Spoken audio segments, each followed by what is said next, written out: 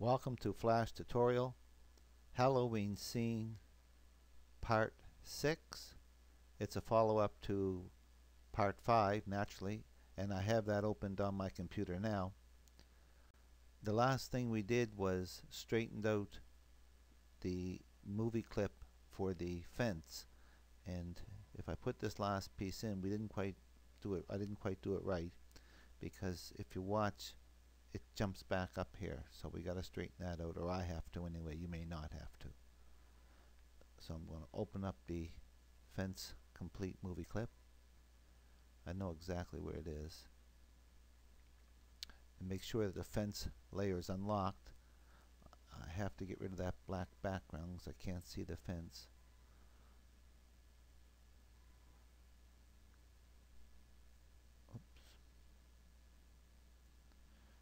There's the right here at the end. There's the fence that I moved, but there's another section here, and if I click here, the fence is way up here, so I have to bring that fence back down here, and that will solve that small problem. So as it stands now, it goes up to and stops on frame 6, where we have just completed the fence, and we're starting the tree pieces. So I'm not going to go through these the same way I went through the other ones, because it's just the same thing over and over again. So let's take a look at my scene 1 now. The last things we put in was the fence pieces right here. Was this layer, was these layers here, these 4 for the fence. I then put in a tree pattern, tree pieces, tree targets, and tree complete, all in the exact same format. Then I did the Jacko, which is the pumpkin, same format. Then I did the house, and then I did finally the witch. Now the witch, and in each case, if I go back to frame 5 for a minute, in each case there's my fence, then I went to the tree, then I went to the Jacko, then I went to the house, then to the witch. I didn't give any name to this layer yet. That's where it starts to put together, but that's as far as I'm going to go in this tutorial. In each case, I just took the frame, action script frame, copied it all, and then just went to the next one and pasted it in. Naturally, if there's more or less pieces, you have to add those, but make sure that if there's 6 pieces, you have 6. If there's only 4, make sure that down here in your targets that all of this stuff is done on your last piece. If when you, for example, changing this to the next one, the easiest way is just to copy it and paste. If you get an error, sometimes I've been unable to find them quickly. If you get an error, you can isolate sections of the code by using commenting them out. For example, if you have some problem on this frame, well, you could just go here, put a backslash and a star, then go down the bottom, put the star or the asterisk and a backslash, and then run it. And if the problem disappears, then you know it's in this section here, and you can narrow it down. And normally, when you do this, the problem is going to be missing one of those words. And I've even had luck asking someone else to see if they can find, for example, if this is Jacko and I'm changing it to witch, I would say, see if you can find some Jackos that I missed. And people have done that for me. Back on scene 1.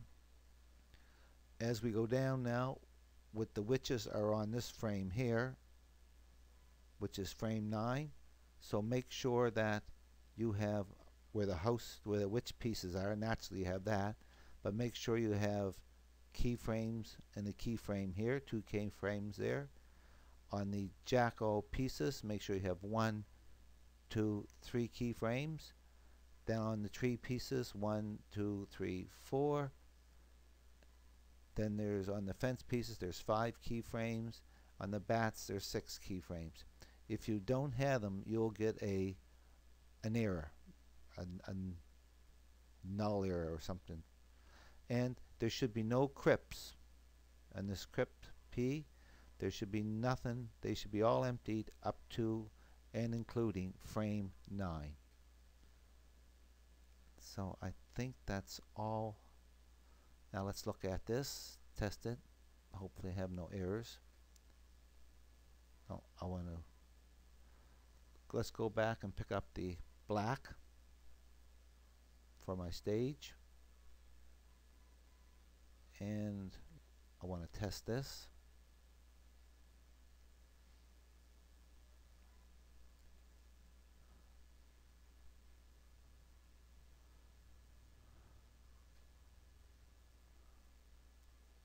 I'm doing them really quick.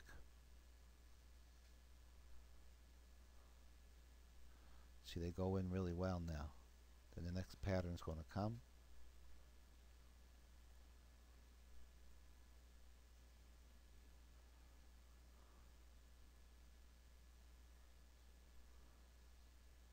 That goes in well. Tree's pretty funny looking, but that's a creepy tree. And I think that goes in, that's good enough. Then the jack-o'-lantern, I call him Jacko. You gotta type that in every time. Jack-o'-lantern, a lot of typing.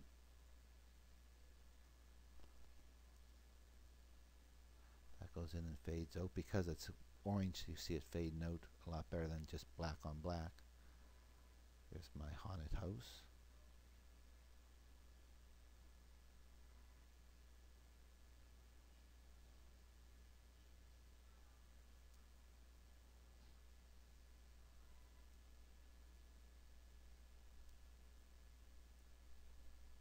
Frame 9 is the last puzzle piece, the witch.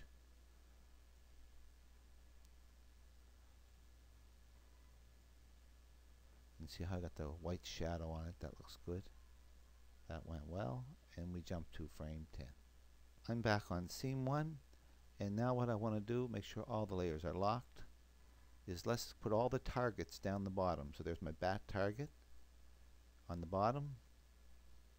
Go up, find my fence target, put that above it.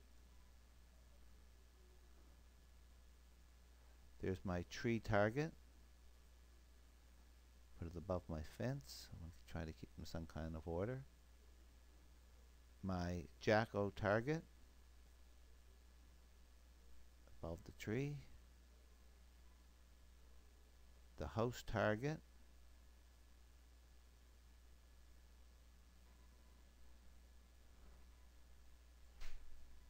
where's my witch target?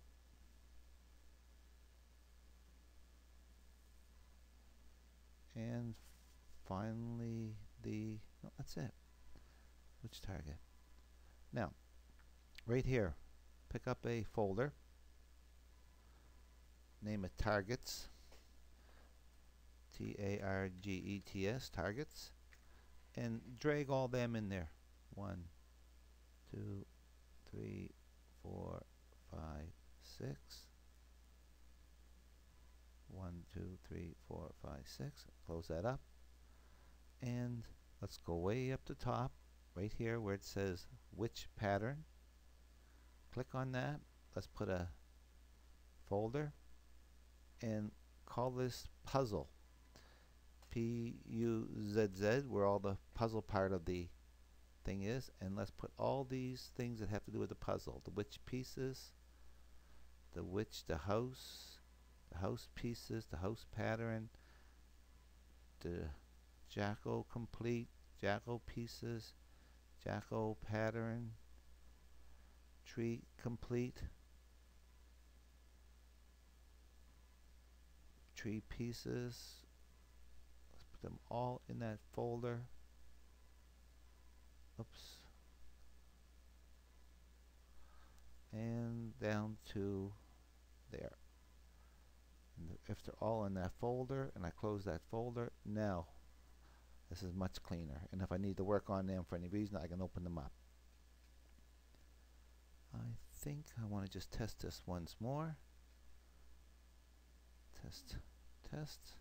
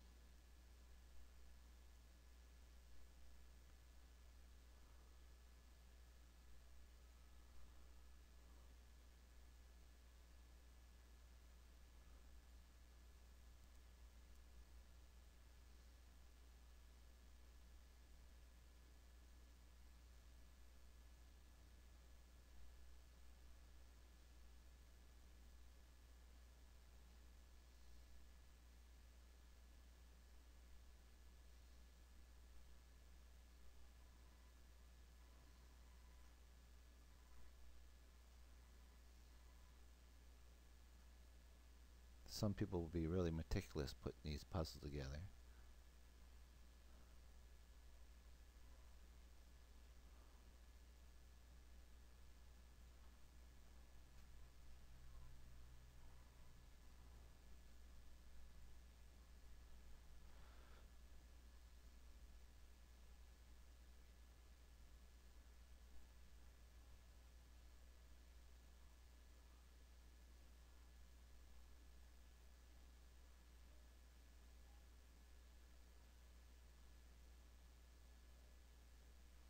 And go to frame 10 and stop. I'm satisfied with that. If you plan on doing the next part, part 7, save this FLA. I hope you learned something from this tutorial, and I hope you use what you learn.